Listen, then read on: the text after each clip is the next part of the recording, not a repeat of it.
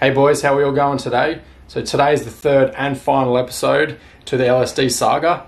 Now in the first episode, I introduced this $35 LSD to you guys. Also showed you how to fit it up into the center of the diff, which sits in between these spider gears here. When you pull the pins out, springs apart, gives you a bit of friction there on the gears, and then you result in having a very, very cheap and basic LSD.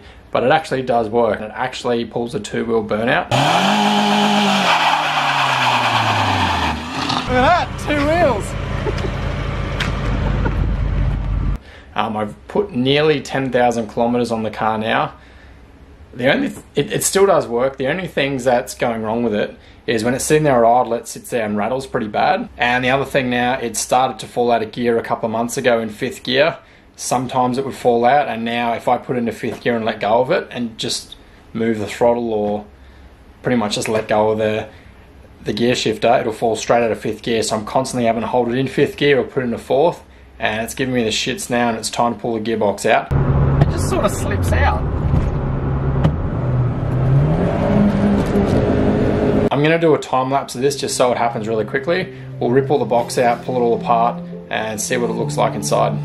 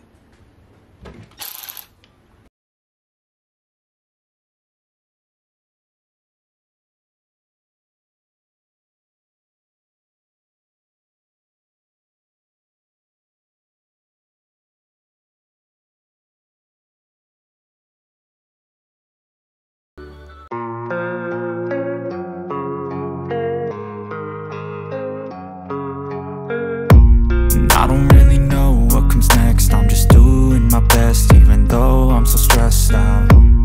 Everything just feels like a test that I fail, so depressed when I can't seem to get out. But something deep inside won't let me quit. I swear that I'm inspired by all this shit. Tell me that I can and I won't. That's what guides me the most. Your lies, I'll do So we've got the gearbox apart, and at first glance you can see it's very, very black. Very, very dirty inside here. Now, when I originally pulled the gearbox apart about 10,000 Ks ago, this was immaculate and nice and clean in here, and it's absolutely disgusting. Probably due to the lack of oil that was in there from that leaking drive shaft seal. Now, it was leaking pretty much straight away as soon as I assembled this gearbox, and it was leaking out of the drive shaft seal. I didn't bother changing it because due to the noises that this was making, rattling at idle, and just the nature of it being $35, I really didn't think it was going to last long, so I didn't bother checking the oil level. But 12 months later and almost 10,000 Ks, the gearbox was still working fine, but just dropping out of 5th gear. So if we have a look in there, you probably can't see it with the camera, in between the spider gear here and the LSD plate, it is worn quite heavily. So we need to go ahead now and put the grenade pins back in there and pull this center out and have a look.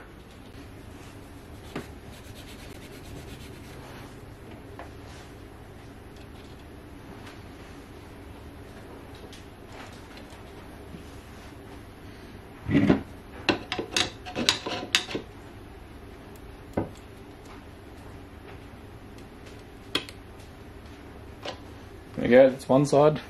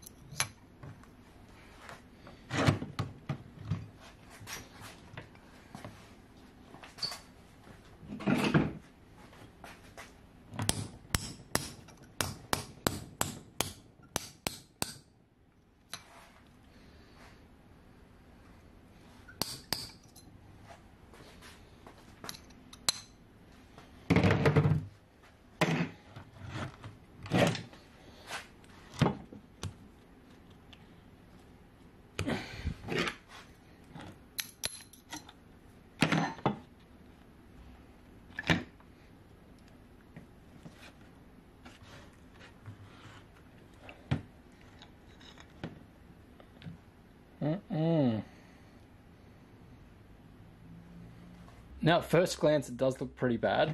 We'll go ahead and give it a quick wipe just to get all this crud off it. Now I can feel that with my nail, it just feels like a worn flywheel on a car. A bit of high spots and low spots there. Well, there's a big lip on that. Overall, I'm pretty impressed that this was worn down a lot more than it is. Now, a couple of people were saying that the reason these fail is the center actually gets so hot from everything rubbing on it that it actually ruins the tension on the springs. So we'll pull this one apart now and we'll sit it beside a brand new one and see if the spring tension's changed. So if we get these plates and sit them side by side, the heights are pretty much identical. So I reckon the springs are still going to be okay. Well guys, overall for 35 bucks, this is a pretty awesome unit. Did its job. We got 2-wheel burnouts, we got extra traction, and it's a lot cheaper than buying the, the name brand units that can be upwards of 1,500 bucks. Would I use one of these again? Definitely. We can see we've lost a bit of metal there off the side of the plate, but inside the gearbox we've got a factory magnet here. Seems to have caught all of the excess metal there. Apart from my lack of maintenance and the gearbox being low on oil, I think there was about 100 mils in there. That's the reason that 5th gear is flogged out. We'll have a quick look at the synchro ring here, and you can see, all those shiny spots there is where it's worn down. Same as the synchro itself. So 5th gear is just going to keep falling out. You can just change the synchro and the ring if you wanted to. I've already put another stock gearbox back in the car just so we could completely strip this one down and have a good look at it. But otherwise guys, this is the end to the 3rd episode in the series of the cheap LSD gearbox. If you have any questions or want to ask anything, just pop them in the comments below. I'll also put a couple of the links to episode 1 and 2 of this saga if you want to check them out. If you're interested to put one in your car, highly recommend have a look at those. Alright guys, we'll see you guys in the next one.